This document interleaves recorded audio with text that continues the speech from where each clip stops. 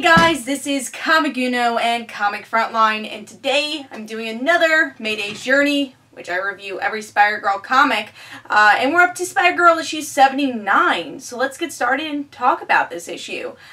With this issue we get to see that the Goblin Queen is still pretty crazy.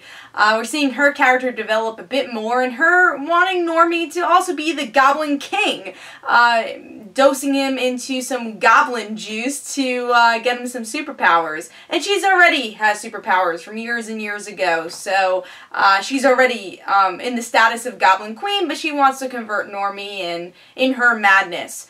Also, May's just adjusting to life after all of the gang wars and Black Tarantula being in love with her, and she's trying to get her love life in order, and she meets this guy named Chris Jocker.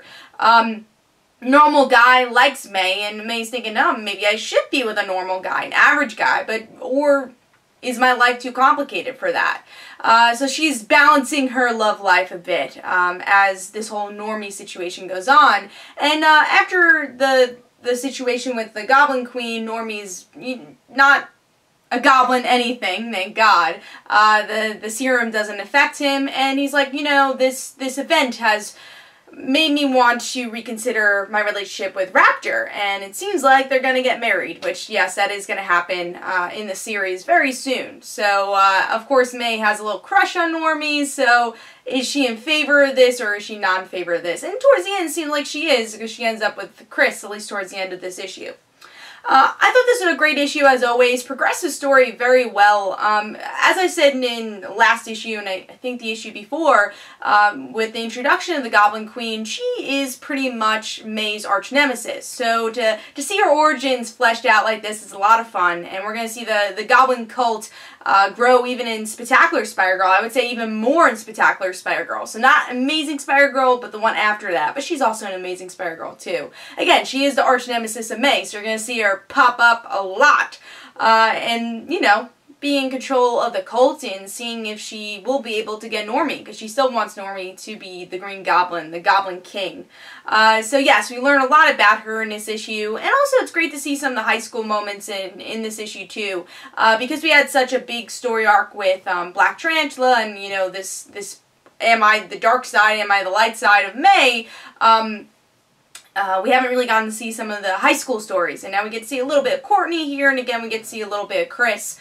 But my favorite part of this issue, just little details here, has to be the line that May says to the Goblin Queen, where the Goblin Queen says, well, Spider-Man was nothing, no one will remember him, and she says, well, everyone will remember him because I'm his legacy. So that pretty much admits to the Goblin Queen, not everyone knows this, outside of, you know, this world of Spider-Girl, that Spider-Girl actually is the daughter of Spider-Man. And that's something I actually really like about the series, too, is that it's this, you know, it's never been confirmed to the outside world that Spider-Girl is the daughter of Spider-Man, but she kind of confirms it to the Goblin Queen here, which in the future might not be the smartest thing. She definitely gathers up clues about Spider-Girl and wants to learn more about her and learn more about her enemy. So I really enjoyed that little detail there.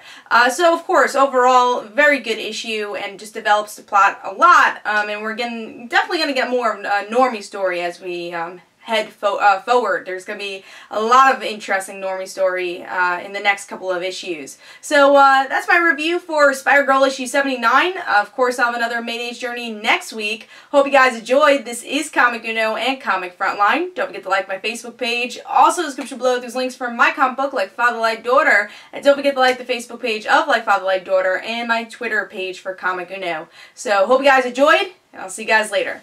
Bye.